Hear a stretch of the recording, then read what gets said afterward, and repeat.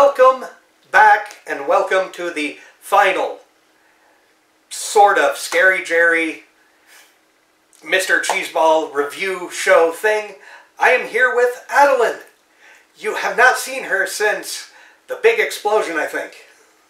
Pretty much. Yeah, and for all of you who don't remember me, I am the chick who wears this shit all the time. Right, Cheesy? Exactly. I'm gonna break character now. Yeah, go for it.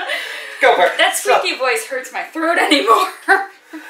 Yeah, because the reason we're doing this one last time, one last hurrah, had to check to make sure the red light was on, because if it wasn't recording, I would be very upset. It is. Me too. So, why are we doing this? Well, 10 years. Can you believe 10 years? Not at all. 10 years. Oh, gosh. Like 2012, toward the end, is when we started this. It is 2022. Wow. So. Then again, the last 2 years haven't really felt like 2 years. No, they haven't. So. They felt like 11. So if you notice any craziness, we have not gotten together for 3-4 years. Because Bloodsucker Jones 2 watch party was the last time you were here. Yeah, and we bumped into each other in the community, but yeah, I don't think I've been not here. Here. Yeah. On the couch of mystery. Right. And fun. The futon of fun. That sounds terrible. So. It's better than the casting couch. That's true. Casting, I don't know. Casting couch of fun. We didn't write a script, so sorry if this is very ad-libby. But at the same time, I feel like that goes a lot better. Yeah. We'll have a video coming out later on a documentary about why the show's 100% ending before we get into the movie. This, to me, is more natural. Oh, yeah. Because we're not sitting there going, hey, look at these. Hey, touch me here. Or, yeah. What's the script say? Yeah, what's the script say? It's posted under the camera. I am too old to read a script from this. I am going to have to put on reading glasses. 10 years. Our site's just shot to hell. And 10 years of posting it various places and make sure people weren't going, and so I think the movie is amazing. How about you, Chi? Flip the page. Oh, Z? So, now with all that out of the way, let's talk about the sequel to our anniversary special from 2 years ago? Last year?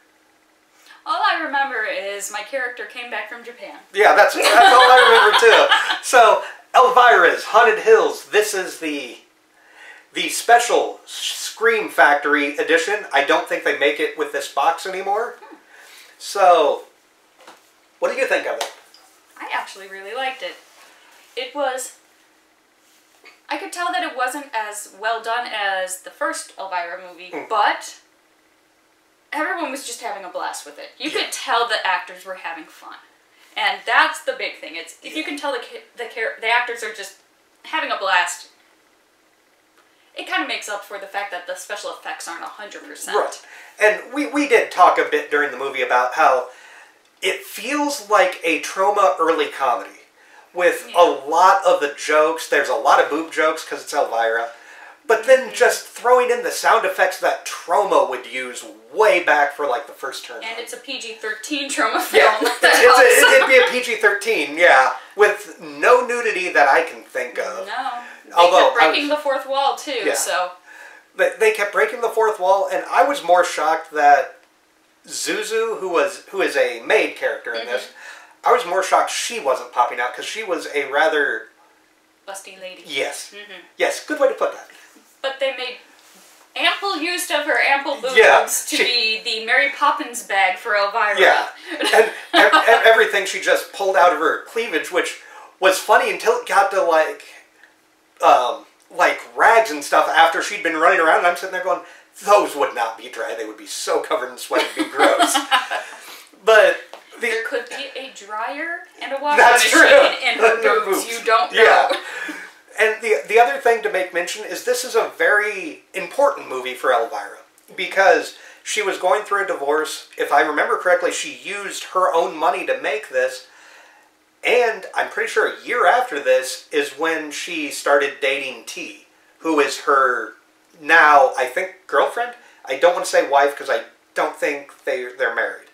But anyway, this is a big thing in it. Her That's partner. Her partner. Yes, partner. This is also why the budget seems so small, because it was her own money. And what's fascinating is the sets, when you first see it, look impressive.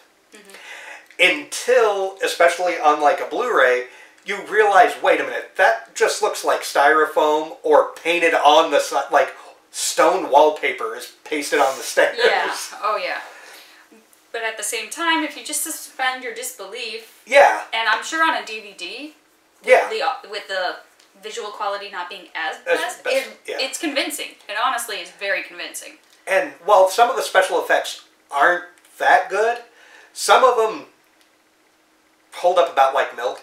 Like, I was going to say there are some good special effects in there, but now that I think about it... The final one was good. Yeah, the final one was good. Which is hilarious because of Elvira being like, I didn't know we had the budget for this special effect. The final one was good. The castle is early CGI, because in 2001 it would be early CGI.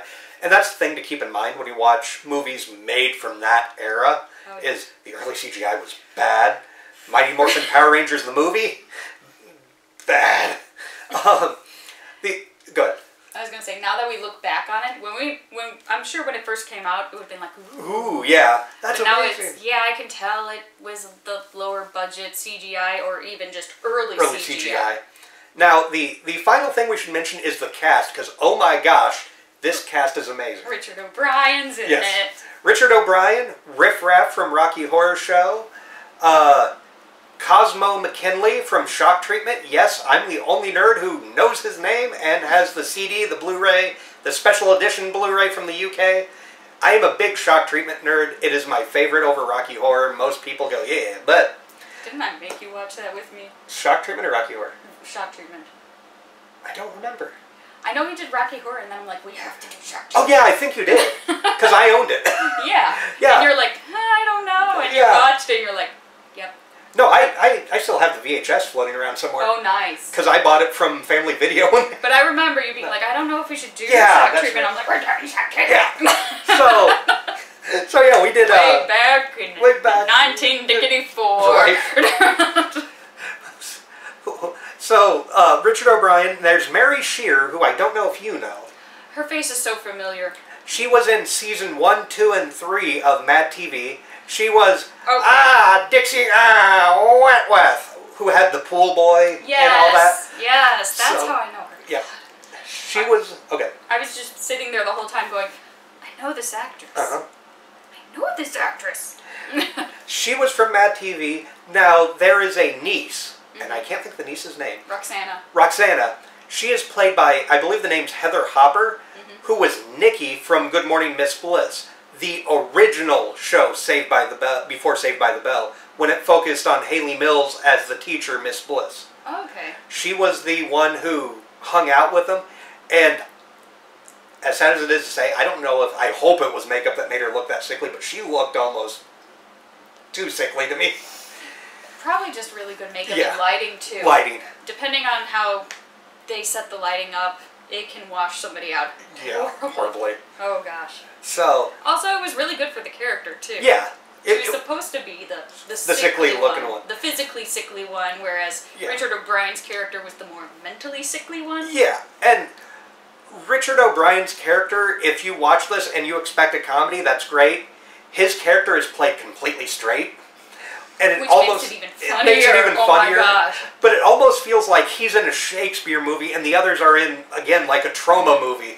It makes it a lot more fun to me. Then again, with it being dedicated to Vincent Price, it makes sense why he's playing that character so straight. Right.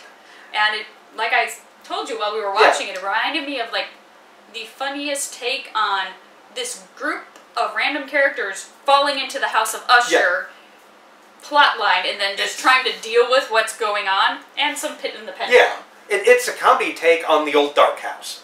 That's that's the best way to describe it. The old Dark House trope, I guess.